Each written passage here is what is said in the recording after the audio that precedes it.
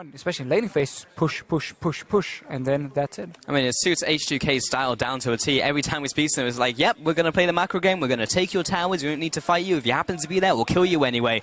Jump on Twitter, use the tower, and then Betsy had to leave his lane and go up and basically save the day with Quinn. So, good use of Quinn and her extra mobility. A mid laner like Victor would not have been able to do that. Pushing up in the mid lane. Got Rammus as well, ready to go. He's speeding along. He's thinking about a flash bump, but Odoamne, or rather Jankos, will go in there first with the ultimate. He takes a bunch of tower shots, taps in from the side, the Pierce, the Ren, the auto attack, and that'll be first blood going to Tabs. Commits to the dive. Team doesn't follow. Let's see what happens mid though. Owax looking for the gang to flash. The bump by Odoamne knocks him back into Ryu, and despite being blinded, he was... Sip is back in base. Roccat actually noticed that and gets an opening for Dragon, so I like this play. They can still go back and stop.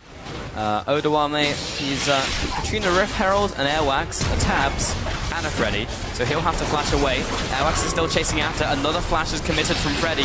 Odoamne is not taking a whole lot of damage, but he is now, with the support being thrown in there with Fate's Core. Throw everything at Odoamne's head on the sidelines. He's already riding down one node in the notebook tower. He's going to punish Odoamne, and then we get a kill. He's going to punish Airwax instead. Alright, that's damage, but if he goes down to gank now, you can see H2K is actually in position to do something mid lane.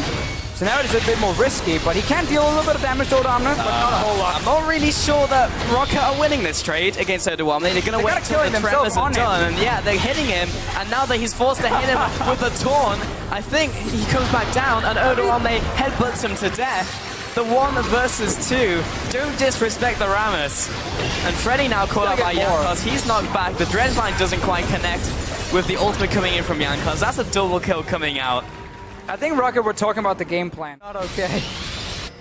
I don't know, Rammus is just such a stupid champion in many ways. Oh man. Oh, here he comes. Rolling into the mid lane, forcing the flash. Tabs will also flash away and use the heal for the movement speed. Vander's coming in from the right hand side, and Tabs will have to go upwards. But there's no tower there. There's no inhib tower either. And Vander will set up Jankos for the kill real quick with a and you randomly go in and die. Yeah. The rest of your team will fall apart. Betsy. Betsy's caught out, he's dead. Noxiac tries to defend him, walks back and forth, and it's like, where did... An inhib? Yeah, this inhib is dropping low fairly quickly. Roccat coming into the engage on the back lines. Freddy's there, lands the dredge line, but the team isn't quite there yet. Odoamne is a one-man armadillo, able to zone away the entirety of Roccat. And after all of that play, Jankos drops low, but Forgiven will jump in aggressively with Flash, take down the inhibitor, take down Freddy, and H2K will be... Yeah, it's all Odoamne in this game. Oh, the taunt! Flash, the taunts! Jankos jumping in there, headbutt him to death, get him Odoamne, all set up by the Armadillo. Look how smart Tabs was there. I mean, this is a smart play, because once the taunt was gone, he started auto-attacking the Gragas, who had no Thorn Mail, and therefore he stayed alive longer. Yeah, micro-analysis. Oh, diving. Here comes the bot lane dive. Betsy's coming in. Betsy's going out. And Forgiven, he has been blinded, but the rest of the team does too much damage by themselves. Jankos is on the front lines. Knocks Tabs into the team. Grey ultimate coming in from him. All the flashes are used. They just want the kill on Tabs here. 2-0. Now they'll go onto the inhibitor itself. And Odoamne and the rest of the team, what a clean game. It was slow, it was methodical, and H2K will be closing out against Roccat in 28 minutes. They'll be trying to pad the stats real quick, and Odoamne will be headbutting someone. It's going to be his victim, Noxiac, and she'll get that last auto attack down. No, he survives. H2K coming up with the win. Yeah, 2 games in a row where I feel like we can highlight a lot of issues in pick and ban phases from the bottom 4 teams. Showing that Quinn so early, which will in many cases go mid lane, with Rammus open for Odoamne is like, okay, lock in. Like first rotation, man, it was super weird. That was such an easy pick and ban phase for H2K, honestly.